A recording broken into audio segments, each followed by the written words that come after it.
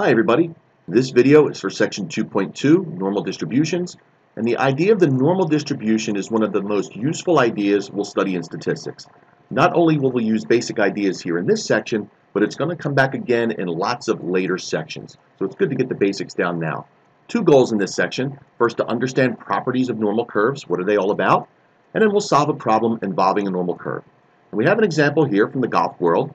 On the driving range, Rory McIlroy, he's a golfer, practices his swing with a particular club by hitting many golf balls.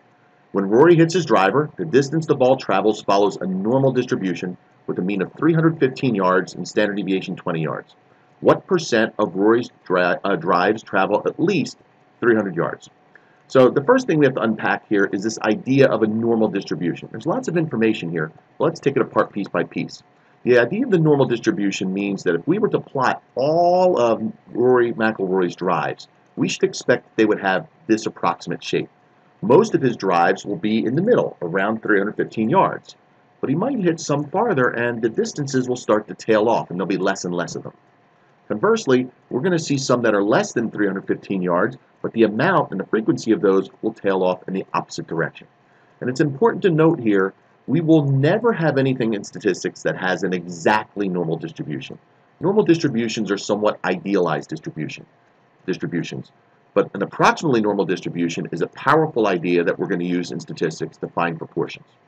So first off, a couple properties here. Any normal distribution is described by a normal density curve. Remember, that means that it's always above the x-axis and it has an area of 1 beneath it. Also, a normal distribution is completely described by two things: the population mean and the population standard deviation. And notice the symbols I'm using here. Since I'm talking about a population, I will use the symbol mu to represent the population mean and sigma for the population standard deviation. And since there's a lot in these problems to unpack, we have some common notation we use for problems like this. Helpful summary notation here. We use capital N to mean a normal distribution, and in parentheses after it, we put the mean and the standard deviation in the problem that we're talking about. So for this particular problem, if we let x represent the distribution of all of Rory McIlroy's drives, we can use this notation to represent the distribution of his drives. We say that x has an approximately normal distribution, the mean of 315, and a standard deviation of 20. So what are normal distributions used for? Well, they often describe things in nature. Think heights, weights. It can oftentimes represent repeated measurements from similar populations. Think if I took measurements perhaps of M&Ms. They don't all have the same weight, but they might fan out in a normal distribution. Test scores, things like SAT scores, while not exactly normal, end up having this bell-shaped curve to them. And again, we're going to see them later in the course in more interesting and sophisticated ways. Okay? So we have our notation here, and now let's start to think about the problem a little bit. So now that I know this problem has a normal distribution, I want to draw a rough sketch here. So I have 315 in the middle, and we use the standard deviation as our counter. 315, 20 more in each direction, and I usually go 3 standard deviations in both directions. That's usually sufficient. And the first thing we see here is we start to shade it in. We see that about 50% of Rory's drives will be 315 yards or more, and about 50% will be below that, because we can use the density curve to represent the percentage and the probability here. So how do we find some other probabilities? Well, there's a couple of nice little rules here, and we'll use technology as well. But one easy rule to remember is the 68-95 rule. Here's what the 68-95 rule says. That in a normal distribution with mean mu and standard deviation sigma, about 68% of the observations will lie within 1 standard deviation of the mean. And about 95% of all observations will fall within 2 standard deviations of the mean.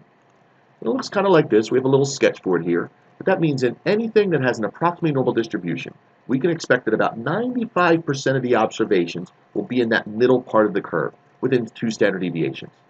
It's possible we'll have some unusual occurrences out there in the tail, about 2.5% in each direction. There is a third number there, 99.7%. I'll be honest, I don't remember that one too often. 68, 95 are the numbers that I really remember. And that does have a short name. It's oftentimes called the empirical rule, just meaning a rule that is easy to remember, the 68-95 rule. It's a short and snappy rule. Okay, so let's look at Rory Mac McIlroy here. Well, this means the 68-95 rule tells us that about 68% of Rory's drives are within 1 standard deviation of the mean. Here, that's between 295 yards and 335 yards. And about 95% of his drives are between 275 yards and 355 yards, 2 standard deviations from the mean. It's possible he'll have some that travel farther than 355 and some that will be less than 275, but 95% in the middle. But look at the problem we have here. We want to know about 300 yards. How are we going to tackle that? Well, here's the idea that gets us here. We're going to use something called the standard normal distribution. Throughout this, you may have seen me talking about number of standard deviations away from the mean. Well, that brings us back to something from the last section, z-score. So the standard normal distribution is the normal distribution with a mean of 0 and a standard deviation of 1. So we have 1, 2, 3, -1, -2, -3. And if we understand z-score, we can take any context that has an approximately normal distribution and translate it to the standard normal curve. So for any normally distributed variable, we can compute z-score to assess position on the standard normal curve. And remember the z-score formula, which is given here, but now notice I'm filling it in with our formal symbols for population mean and standard deviation. So let's fit this into the golf drive problem. Again, I want to find the probability that Rory's drives travel at least 300 yards. So I'm going to make a sketch here, and I see a shaded area, but I don't know the area there. So the proportion of Rory's drives which travel over 300 yards is the same as, if we find the z-score, the proportion of his drives to the right of a z-score of -0.75. Those two ideas, having a drive above 300 yards and a z-score above -0.75, have equivalent answers. They have the same shaded area. And now at this point, we'll use a couple devices to find the area. Graphing calculators for the most part. We can use tables. Online websites will do it as well. So for this one, we're just going to look at the answer here.